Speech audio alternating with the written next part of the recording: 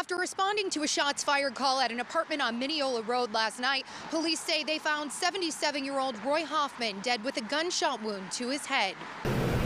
Nobody deserves to lose their life or be injured over that, and it's unfortunate that we're here investigating a homicide regarding the incident. Police say it appears Hoffman arranged a romantic meetup with a woman now identified as 31-year-old Catherine Deason in exchange for money. It was during that meetup where police say a second suspect, 37-year-old Azmi Ibrahim, shot the victim in the head with a rifle. What we do know is that Azmi completely unnecessarily shot and killed the 77-year-old man. Police say Ibrahim stayed in his van as Deason went inside, at one point reportedly going to find her. We believe the victim, when Azmi knocked on the door, said that Catherine was not inside. That's when investigators say he tried another door. I think he thought my residence was that guy's residence, so he was like, knocking. Neighbor Eric Poschek tells us he never met the man before, but spoke with him briefly before inviting him inside out of the cold. He says the interaction was short, but they had a beer together before Ibrahim went back to his van. He left my door open so I could see out, and I see him walking up with a big gun. Poschek tells us he didn't hear any gunshots, but noticed his neighbor's door open minutes after the pair left. And I walked up there,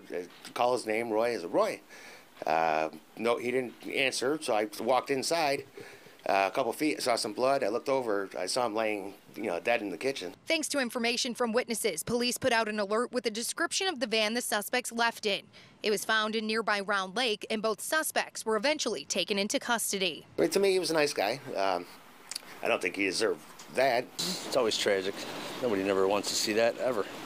Especially not in a neighborhood anywhere, period. Ibrahim has been charged with 2 counts of first-degree murder and 1 count of obstructing justice. Deason has also been charged with 1 count of obstructing justice after investigators say she provided misleading information. Reporting tonight in Fox Lake, Courtney Spinelli, WGN News.